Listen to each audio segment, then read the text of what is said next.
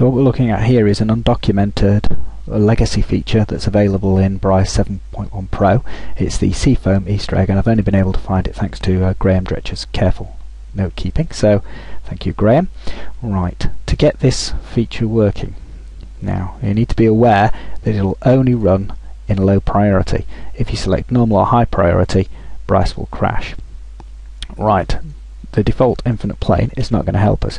We need to create a special infinite plane, and to do that you go to the create water plane, hold down the Control and the Shift key together, and that creates your special infinite water plane that's going to respond to the terrain height map. So I'll just lift my camera up and we'll bring in a terrain. So I'll create a terrain in the default grey material just by holding the Control key down and clicking on the terrain, and then I'll enlarge that terrain, and then we should be able to see, if I lift it up a bit and move my camera around, that the effect's taken place. Right, well, you can see the render speed's quite slow now, even though I'm doing a very basic scene, but you probably saw from that brief little render there that the effect was starting to come in there.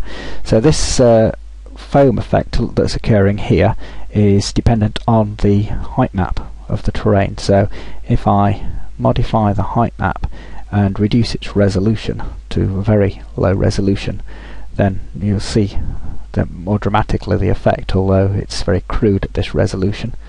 So you can see that it's based on the pixels that form the height map up. I'll just go back to the higher resolution version.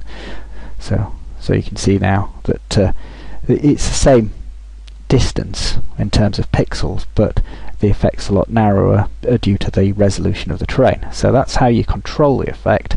And now if you want to get this effect working on an existing material, it works through the material channel of the infinite plane. So select the infinite plane and then track down the material you want to use. So I'll use one of the default materials that comes with Bryce, so in turbulent, and I want this swirling water material.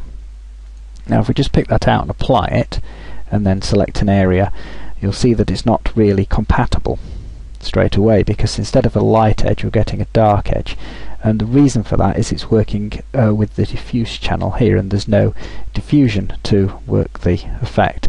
If we turn the diffusion up as it is though, the material will get too light, so what you need to do is pop a very dark blue, or could use black for example, in the diffuse channel in this case, and then we'll only have the bit of the effect appearing here where the edge is. So that's the way to get the effect back again.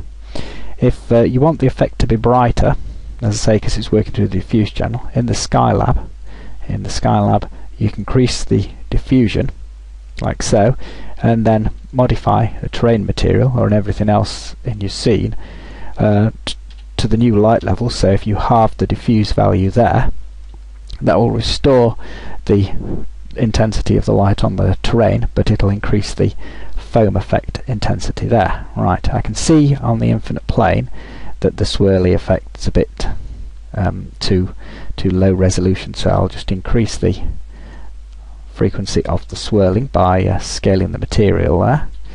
Let's see, right, and then we'll go to the terrain and modify the material for this. Let's see what we've got. We'll go back to the shared materials are from Bryce5.com. I'll pick out this dry grass, moss and stone. Let's see how that looks on my island. Okay, right, so I could probably do with some work on this, but as you can see, right, I'll just hit render here. It's quite a slow job to do anything, so on that basis you'll probably be wise to reduce the size of the render resolution there to help you preview what you're doing. But probably the thing to do is build your scene and add the water as the last thing. So just work with an ordinary water material and then lower the priority to low priority, then put your water plane in, and that way you'll be able to develop your scene at high priority, and then just for the final render, if you want to get this effect in, make the last changes, the last change being creating the special water plane, remembering to hold the Control and Shift key down when clicking on the water plane icon there to create one that's going to respond to your terrain. So there you go, that's the Seafoam Easter egg.